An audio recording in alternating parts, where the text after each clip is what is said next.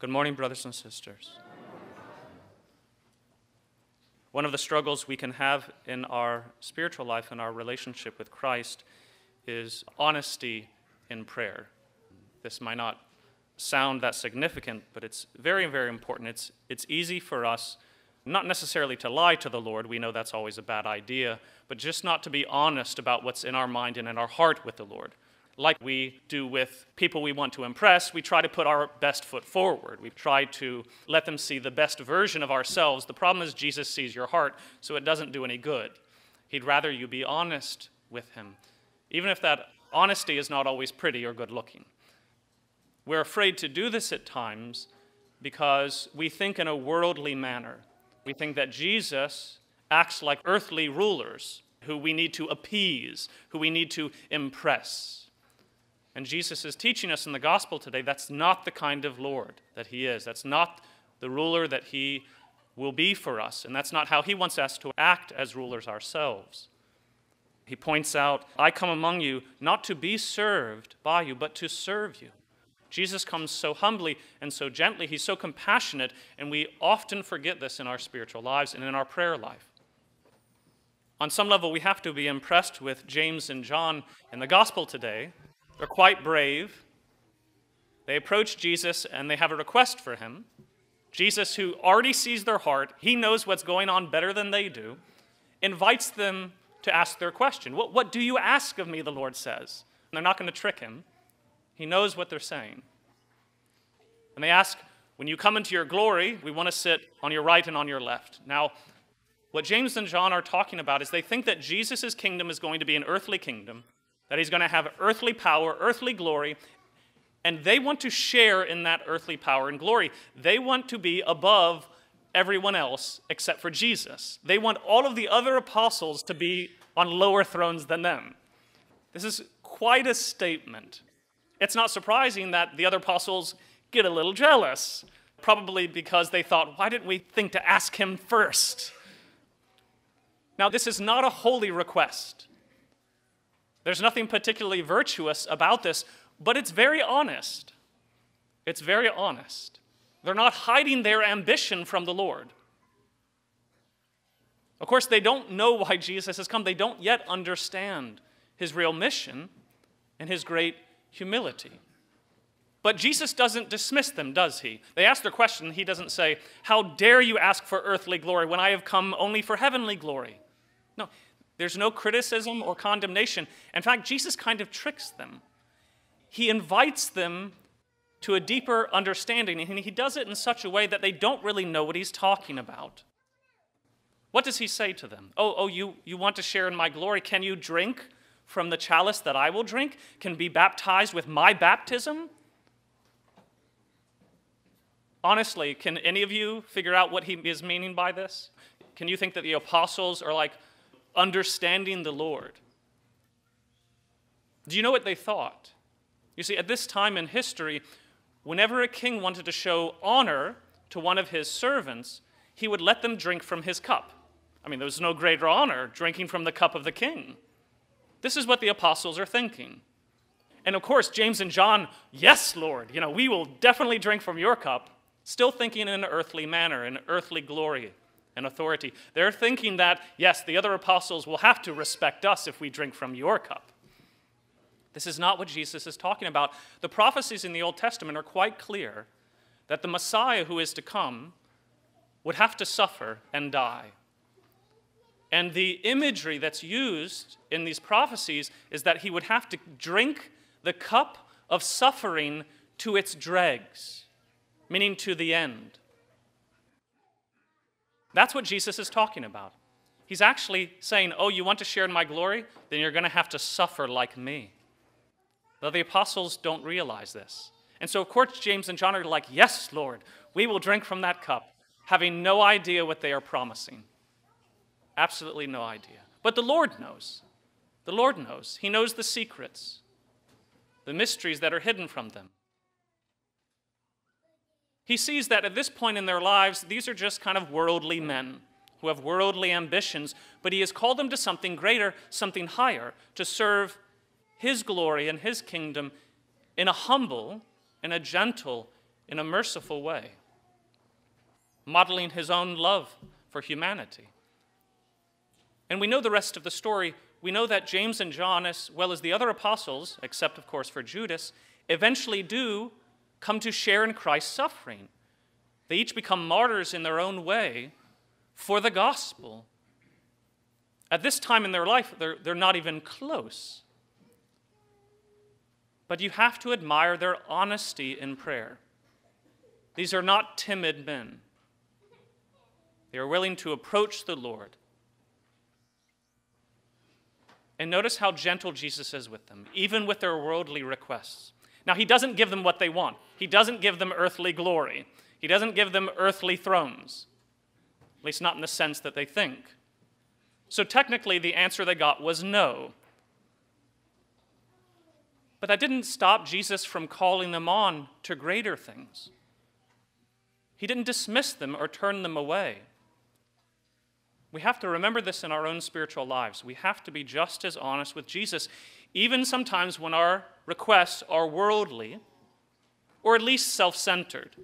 Jesus already knows your heart. It's not like you're going to tell him something new in prayer. Oh, I didn't realize you were going to ask for that, the Lord says. Honesty in prayer doesn't help the Lord, it actually helps us. And why is it so important?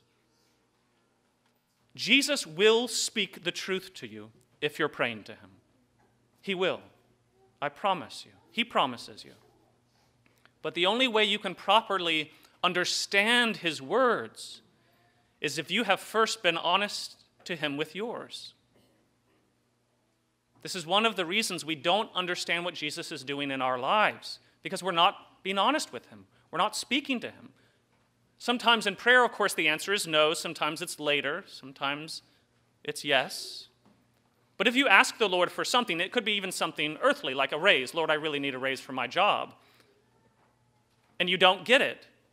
You're like, Lord, why didn't you answer my prayer? He's like, I did. I didn't give you the raise. You asked. I didn't give it to you. Now you need to figure out why I didn't give it to you. You want to grow in holiness? You want to understand me, says the Lord. You have to understand why I do and don't do certain things. Why I respond to you in certain ways. Sometimes he'll say yes, sometimes he'll say no. But in each interaction and exchange, through your own reflection upon what Jesus does in your life, you can grow and learn and ultimately become that person to which the Lord is calling you. So I want to share with you a small example from my own life when I was in undergraduate studies in college.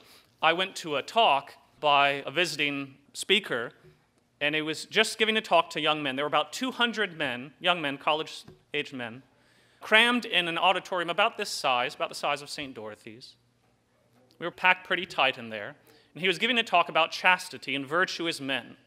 It was a really phenomenal talk, just absolutely amazing. And at the end of the talk, he led us all in a prayer, just asking God's grace and blessing to help us become better men and holier men. And we all had our heads bowed. And at the end of the prayer, I will never forget these words because of what happened after. He ended his prayer very appropriately this way. He said, "We ask all of this through the most powerful intercession of the Immaculate Mother of God." And right as the last syllable of the last word exited his mouth, this demonic scream began to emanate throughout the room. Now, I was standing in the far back corner, left-hand side of this room, against the wall. Immediately, every man lifts up their heads and tries to look around and see, where is this sound coming from?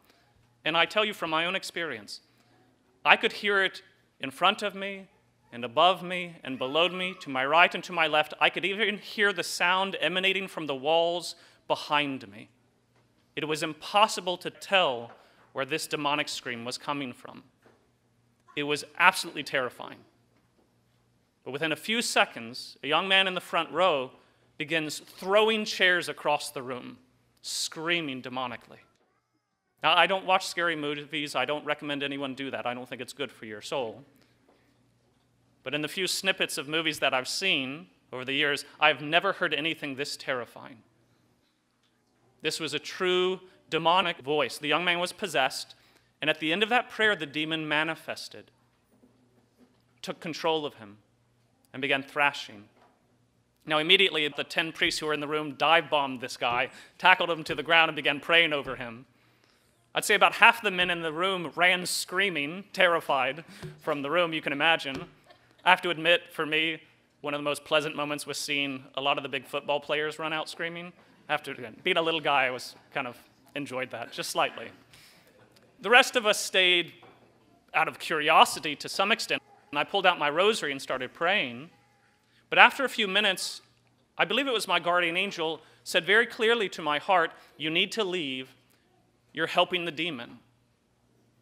And I didn't understand. He said, "It's your curiosity. It's feeding the demon. Get as many men as you can and leave." So I stood up and I started telling the guys, "We need to leave. We can't stay for this." You know, I wanted to watch the exorcism. So most of the guys followed me out, and we went just a short distance to what was a perpetual adoration chapel. And it was a very small chapel. It could only fit maybe 25 people comfortably. So maybe 75 guys cram into this chapel, probably scaring the few adorers who were supposed to be there. And we're literally like sardines packed in this chapel.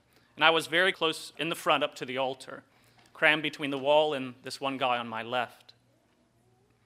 And within a few minutes of being there, I'm just praying some decades of the rosary, I hear the Lord say to me, as clear as day, "David, lead them in the Divine Mercy Chaplet."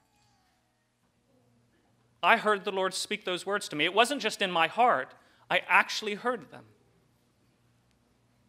I knew Jesus wanted me to lead them, to pray for this exorcism in this young man. Now, at that point in my life, I was fairly shy and timid. I was not a public speaker. I had no gumption or desire to do that. And so my first thought after hearing the Lord speak to me was, "Please, not me." No. And I was so afraid. I was getting nervous. And I said, "Jesus, please don't make me do this. Find somebody else." Right after I said that prayer, the guy who was immediately to my left stood up and said, "I think the Lord wants us to pray a Divine Mercy Chaplet." And then he led us in the chaplet. And I'm like, "Oh, thank you, Jesus. Thank you, Jesus." I didn't want to do that. I didn't want to get up in front of people. I was just too timid. I was too afraid to do it. I was very grateful to God for finding somebody else to take my place. Well, the next day in my prayer, it occurred to me that maybe the Lord was disappointed in me. I mean, think about it. The Lord had spoken to me so clearly, asking me to do something for him and for this poor young man who had been possessed. And I said no to the Lord. I said, "Lord, find somebody else." I mean, it wasn't that I didn't want to do it. I was just too afraid, too timid. And I thought maybe the Lord's upset with me. Maybe he's unhappy. But if you were listening to our second reading today, from the letter to the Hebrews, you'll remember this: we do not have a high priest who is unable to sympathize with our weaknesses, but one who has similarly been tested in every way, yet without sin. So let us confidently approach the throne of grace to receive mercy and to find grace for timely help. I realized that Jesus wasn't upset with me for denying his request and asking him to find somebody else. That the Lord, who knows everything, knew I was going to do that. He knew when he asked me I would say no. He knew I wasn't courageous enough or brave enough to do it.